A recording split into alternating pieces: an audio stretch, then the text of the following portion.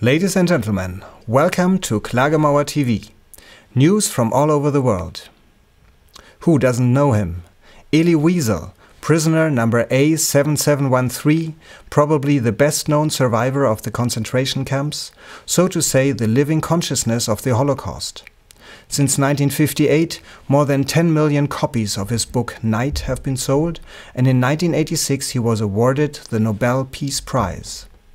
All over the world he is honorary doctor at many universities, and he is decorated with many awards, such as the American Golden Honor Medal of the Congress or the Medal of Freedom, the highest civil decoration in the USA.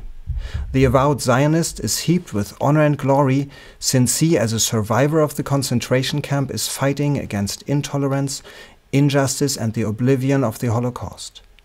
But as Jean Robin points out, there is a sore point in his story. According to documents from the Auschwitz-Birkenau Museum published in 2012, the number A7713 was not assigned to Elie Wiesel, but to Lazar Wiesel. He was 15 years older than Elie Wiesel and a friend of concentration camp prisoner Nikolaus Gruner, who can remember Lazar very well.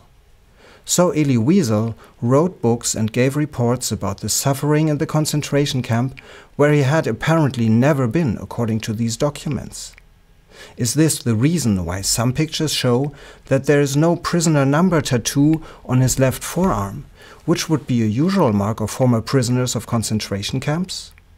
What do Jews like Elie Wiesel or Otto Uttgenannt refer to in SNG number 513 intend with their apparently forged reports? But Nikolaus Gruner and Elie Wiesel are both still alive. Now one should arrange an open TV debate with both of them in order to allow the millions of concerned people to finally hear their voice and countervoice. Thank you for watching Klagemauer TV. Keep in touch, the story is not finished.